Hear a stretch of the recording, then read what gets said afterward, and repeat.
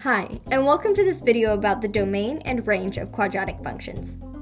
In this video, we will explore how the structure of quadratic functions define their domains and ranges, and how to determine the domain and range of quadratic function. Let's get started.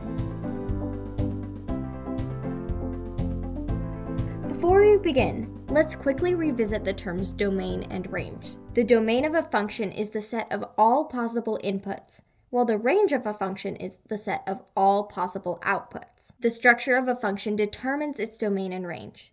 Some functions, such as linear functions, for example f of x equals 2x plus 1, have domains and ranges of all real numbers because any number can be input and a unique output can always be produced. On the other hand, functions with restrictions such as fractions or square roots may have limited domains and ranges. For example, f of x equals 1 over 2x. X cannot be 0 because the denominator of a fraction cannot be 0. Let's see how the structure of quadratic functions defines and helps us determine their domains and ranges. Here's the graph of f of x equals x squared. Quadratic functions together can be called a family, and this particular function the parent, because this is the most basic quadratic function. In other words, not transformed in any way. We can use this function to begin generalizing domains and ranges of quadratic functions. To determine the domain and range of any function on a graph, the general idea is to assume that they are both real numbers, then look for places where no values exist. Let's talk about domain first. Since domain is about inputs, we are only concerned with what the graph looks like horizontally. To see the domain, let's move from left to right along the x-axis, looking for places where the graph doesn't exist. As you can see, there are no places where the graph doesn't exist horizontally. The domain of this function is all real numbers. In fact, the domain of all quadratic functions is all real numbers. Now for the range. We'll use a similar approach, but now we are only concerned with what the graph looks like vertically. As you can see, outputs only exist for y values that are greater than or equal to 0. In other words, there are no outputs below the x-axis. We would say that the range is all real numbers greater than or equal to 0. Let's generalize our findings with a few more graphs. The range for this graph is all real numbers greater than or equal to 2. The range here is all real numbers less than or equal to 5. The range for this one is all real numbers less than or equal to -2. And the range for this graph is all real numbers greater than or equal to -3. As you can see, the turning point, or vertex, is part of what determines the range. The other is the direction the parabola opens. If a quadratic function opens up, then the range is all real numbers greater than or equal to the y-coordinate of the range. If a quadratic function opens down, then the range is all real numbers less than or equal to the y-coordinate of the range. Graphs can be helpful, but we often need algebra to determine the range of quadratic functions. Sometimes we are only given an equation, and other times the graph is not precise enough to be able to accurately read the range. So let's look at finding the domain and range algebraically. There are three main forms of quadratic equations. Our goals here are to determine the way the function opens and to find the y-coordinate of the vertex. When the quadratic functions are in standard form, they generally look like this.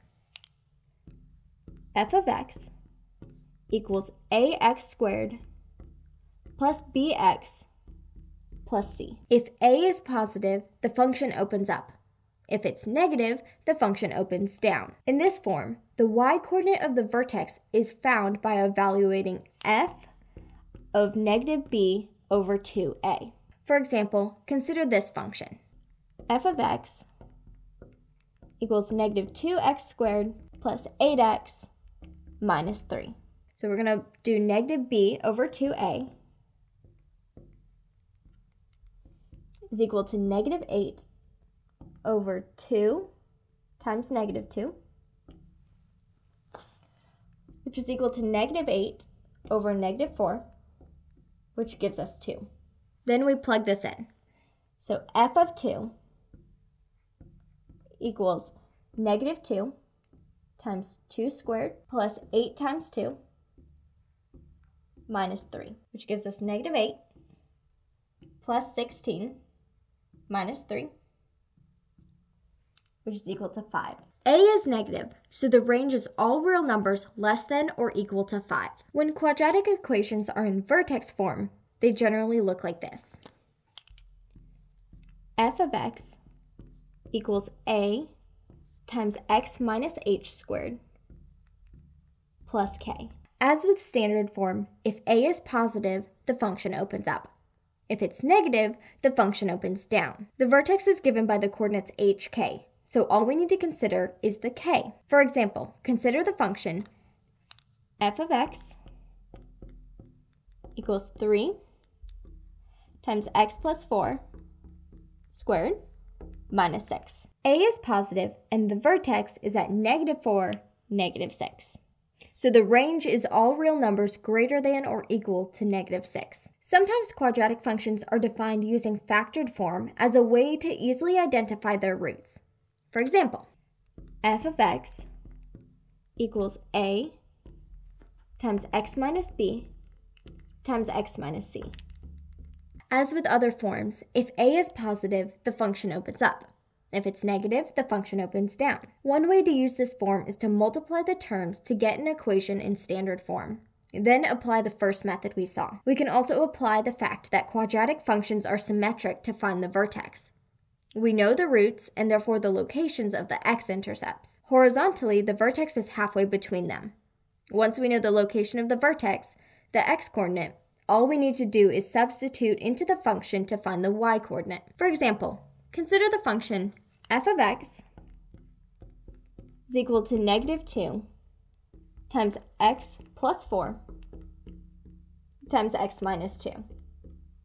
The x-intercepts are at -4 and +2, and the vertex is located at -4 plus 2 divided by 2, which gives you -1. Simply take the average of the x-intercepts. Then we're going to plug it into our original equation. So we have f of -1 is equal to -2 times -1 plus 4 times -1 minus 2, which gives you -2 times 3 times -3,